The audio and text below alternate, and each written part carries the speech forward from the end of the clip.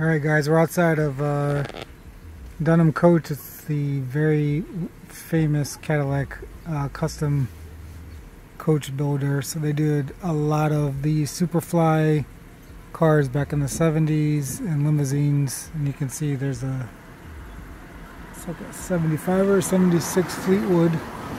It's actually for sale. But it's a nondescript building.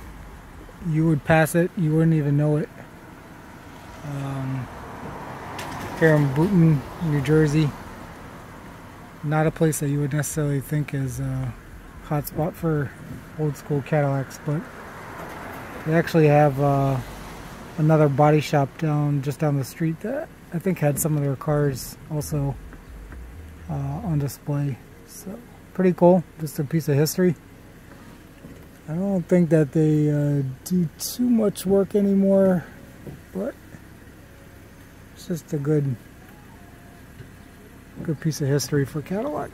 You can see this Fleetwood is about 8,500. It's a 76.